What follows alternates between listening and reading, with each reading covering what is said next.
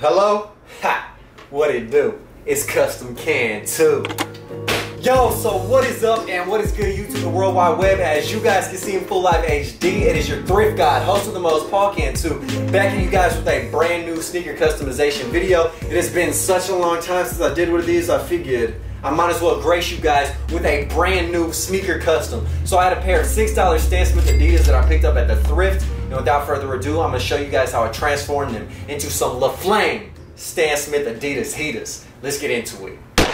Alright, to begin this custom, let's crack into the supplies. You need your bedraggled pair of shoes you're going to paint. You also need some leather paint, of course. Angela's Direct is definitely the plug. The link to them is down below in the description. Also, acetone is essential anytime you customize a pair of shoes to remove the clear protective layer of paint. Also, a glove, of course. We stay strapped. We don't raw dog in these streets all the time. We also got some Dawn dish soap. Now, this is essential to clean the shoes. You're also going to need water, a mug, and a toothbrush, and then a towel to wipe down the whole shoe like Lil Boosie would say.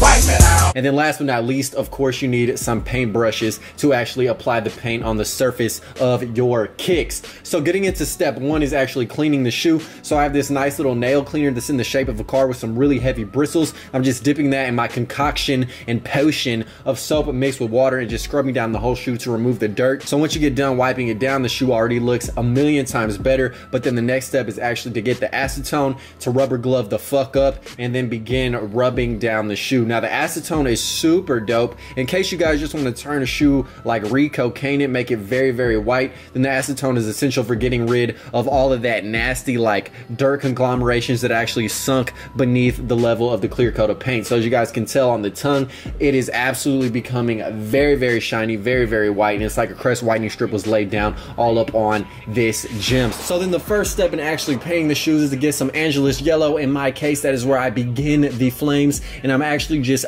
painting and freestyling these flames straight off the dome. So I start off with the yellow on the inside of the shoe as opposed to the outside because I may make a mistake. So yellow paint is essential to be the first color because if you make a mistake with yellow, you can always cover it up with the darker colors. Again, if you guys are not comfortable with just freestyling flames like I am, then of course you guys can draw them out, stencil them, trace some flames that you print off the internet and cut out. Do whatever you got to do to actually make the flames come to life. Now I brought the flames all the way around the toe box because I thought it would be a really cool look, and I honestly was very happily surprised by the fact that my intuition was correct. Now working the flames on the outside, my skills already had increased. As I said, boy, level up on my straight dragon fire spitting game. So these flames look like they were peeled off a damn 1950s hot rod and applied straight on to this Stan Smith silhouette, and I was absolutely pleased with them. So once I was done with the outline of the flames, I just went ahead and added the yellow all up on the interior to solidify the flames in the game. So the next step was actually getting some white paint and adding some highlights to the flames that I already applied.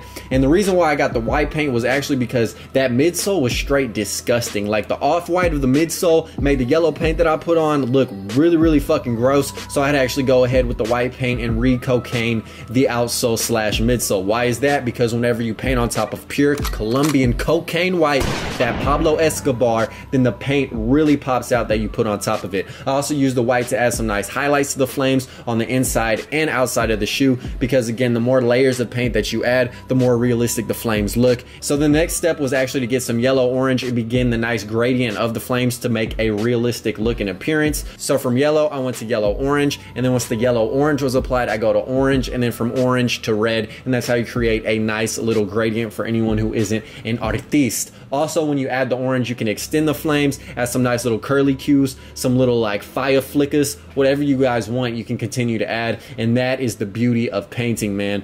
Whatever you guys see or whatever you guys think and feel, you can just apply. If you make a mistake, paint is forgiving. You can always cover it up or just go back and redo it. So once the orange and yellow were applied, the shoe was looking straight popping.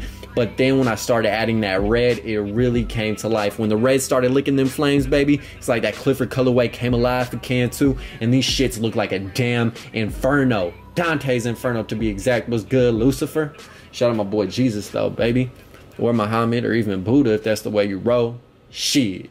So once the flames were pretty much done, I created the gradient along the toe box as well, adding the darker red, blending into orange, then blending that into yellow orange, of course yellow, and then white, and it made it look very, very dope and very realistic. Now when you flipped and did the shoe, the interior flames didn't quite look as up to par, and this is a key example of if something doesn't look quite as good, paint is malleable, so you can go back in there and just mold it to your exact liking and specifications, and that is what I started to do, and it honestly turned out really fucking sick. So once all the flames were done, then it was time to make them pop off and come alive on the shoe by adding the dark Angelus black paint. And when I added this paint, man, I'm telling y'all, these shoes come alive in the nighttime, baby. There's a reason cavemen started fires, baby. They feared the night, dog, and they wanted to cook they like fucking mammoths and shit. But I started off with a big brush to start blocking in the black on top of the white regions, and I used a small detail brush to actually get in between all of the flames. Now when you're applying the black paint, you need to be very, very careful and have that steady ass hand perk on a million, because if you start drifting into the flames, you can turn some thick flames into some anorexic flames. And let's be real, we like our flames like our women, thicker than a Snicker. And if you like dudes, you're a chick, or if you're a chick and you like chicks, a dude, you like dudes, the same concept still applies. Be motherfucking careful, damn it.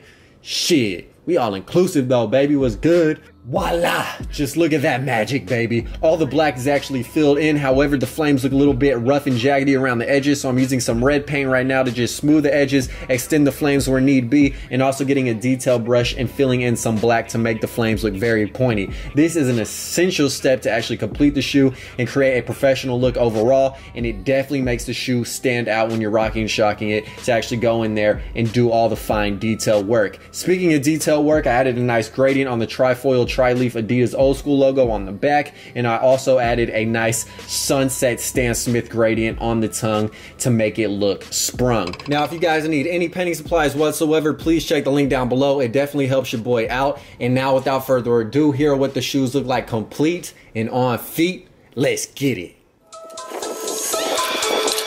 Get on the motherfucking ground. Get on the motherfucking ground. Get on the motherfucking ground. Get out. Get out and get your motherfucking ass down. What that motherfucking dope ass fuck, bitch, every day is Friday and every Friday 13. Pussy wanna talk like he body said he heard me. One for never gave. Fuck boy, you ain't even worth 3. Put that back together. You don't want it with my fucking team. Why he never roll when he said he pull up on the scene? I'ma laugh it off. Go and send that boy to LT. We all know your past, boy. Mind your man to say please, bitch. Boy, which boy? Hang that boy up by a string. I wanna be in the video too, man. Alright, bro, come right here. Get this man in the video. I like them motherfucking Adidas though. Thanks, bro. You send them hoes out. Yeah? Yeah, what's up, baby? What's up, man? That boy with a skateboard down. Hey, I painted these. That's why I was shooting the video. Because I hand painted these, yeah. Oh, I need to get some shit done. What's up? Yeah, Them hoes is tight. Yeah. Yeah, you did that one. Yeah, What's her name? I'm gonna get his number right now. hey, y'all see how it goes, man? Yeah, no friend. Y'all tripping. Y'all better get y'all shit painted. Killing these songs, leaving a bloody life I roost to. And I'm in it to win it, so I'm somebody that you should get used to.